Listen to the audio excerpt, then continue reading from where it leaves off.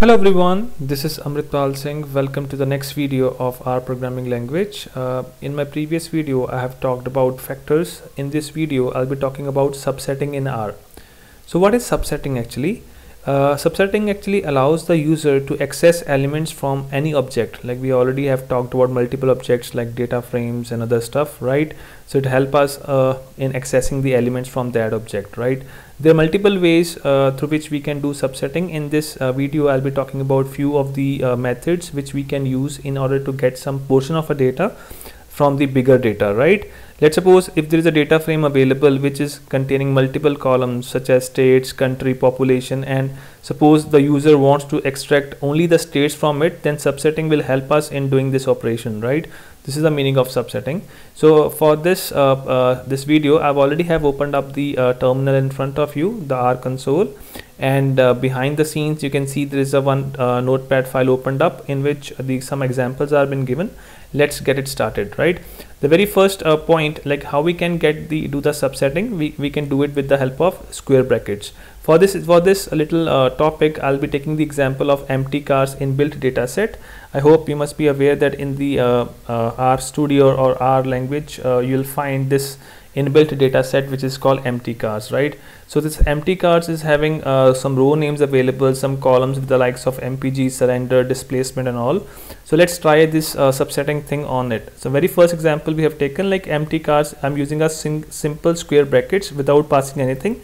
It is nothing but it will be printing everything whatever we have in a empty cars, right? So let me little bit increase this size, right? You can see it now, everything got displayed. So empty cars in this square brackets without passing anything, it will be meaning is like it will be displaying everything, right? In the same way, if I'm using this comma here, it will be displaying everything. So first two examples are actually same.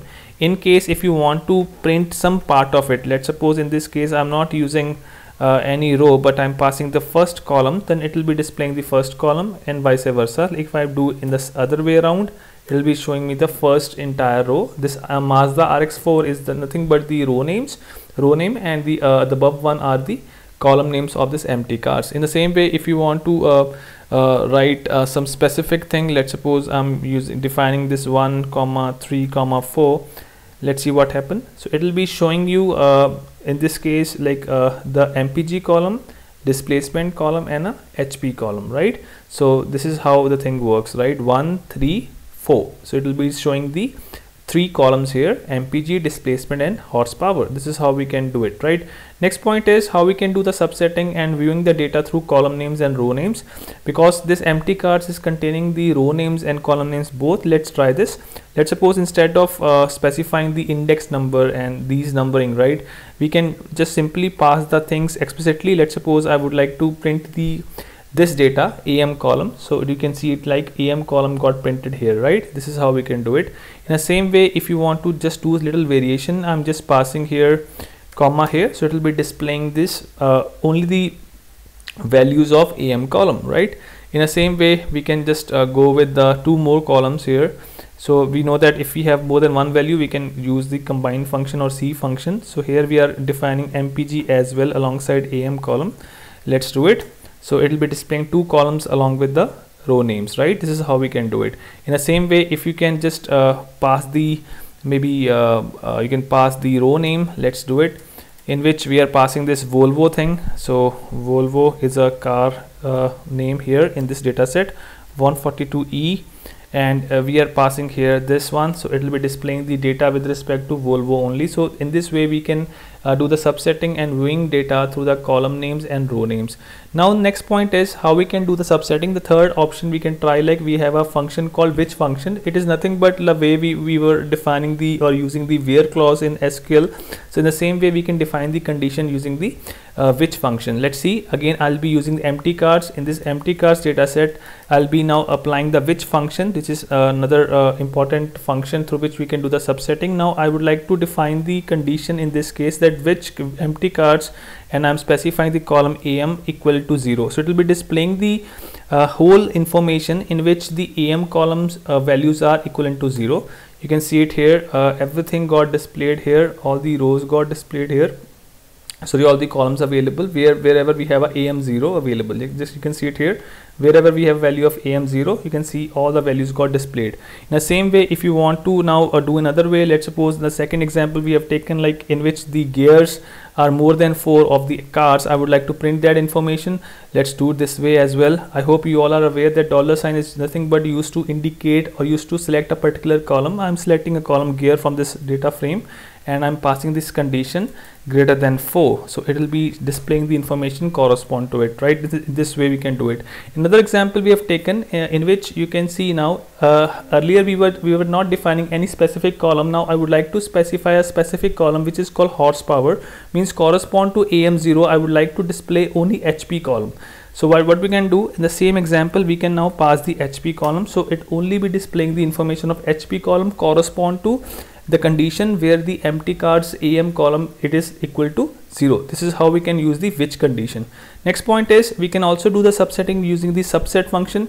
It's another useful function available in R. So it has a very simple syntax: subset followed by the data set which you want to use. I'll be using the same data set which is called empty cars, in which we can specify the condition. The same thing which we have done with the which function, the same thing we can do with the subset function as well. So this query which we have written here, it's equivalent of this query which we already tried in the above, right? This one.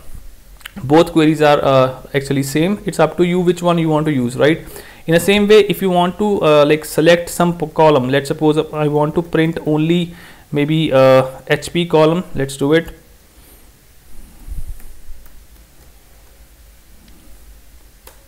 Alright, so only HP column will be displayed. So in this way we can use the subset function, right? Now next point is we can also do it with the DPLYR package. Although I'll be covering the DPLYR package separately in my other video, but because DPLYR is also giving us some of the important functions through which we can do the subsetting. So first of all, in order to use the DPLYR, let's load the library DPLYR first.